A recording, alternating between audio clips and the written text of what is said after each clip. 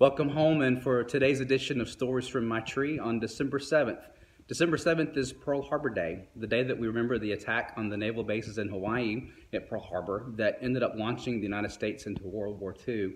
And that's a special thing for me, and not necessarily special in a good way, but special because it has been part of my family's story. Both of my grandfathers fought in World War II, and I had a great uncle who was in World War II as well at the Battle of the Bulge. So today's ornament is a World War II Army soldier. This is technically a G.I. Joe from the Hallmark series, but this G.I. Joe ornament represents and commemorates those men and women who gave so much during World War II to help fight and preserve freedom.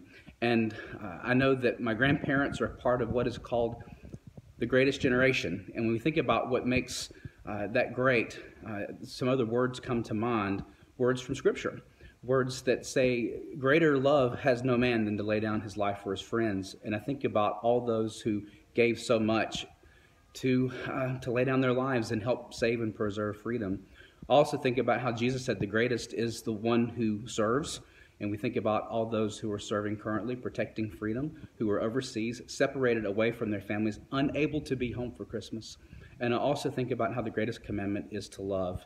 And so today, as we venture back into Stories from My Tree, using this G.I. Joe soldier, someone from the greatest generation, I want us to think about those great things that Christ tells us in Scripture, that love is the greatest, that the greatest is the one who serves, and no one loves more than someone who is willing to lay down their life for their friends. So I want to offer a special word of appreciation and thanks for those who are currently serving in our armed forces, as well as our civil servants who give so much, who put themselves in the way of harm each and every day. And I want us to think about how we all are called to give our lives in service to our God and the places where God gives us to live, the people who God gives us to do life with.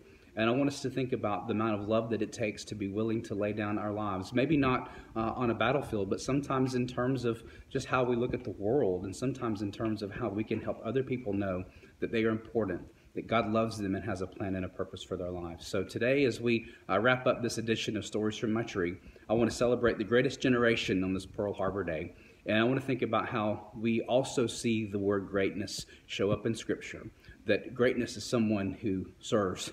Greatness is love, and greatness is someone who is willing to serve in such a way that they lay down their own life, their own preferences, their own desires, their own hopes in order to love and to serve and to protect and preserve freedom and hope for all. That's what Christ did for us at Christmas. That's what we're called to do for others. So on this Pearl Harbor Day, Stories from My Tree, let us think about those who are called to serve this country, to appreciate them, to thank them, and as we gather around for Christmas coming up, to also hold in prayer those who are currently serving in the fight and those families who are at home missing their loved ones. So I hope you've enjoyed this installment of Stories from My Tree, and I hope to see you tomorrow.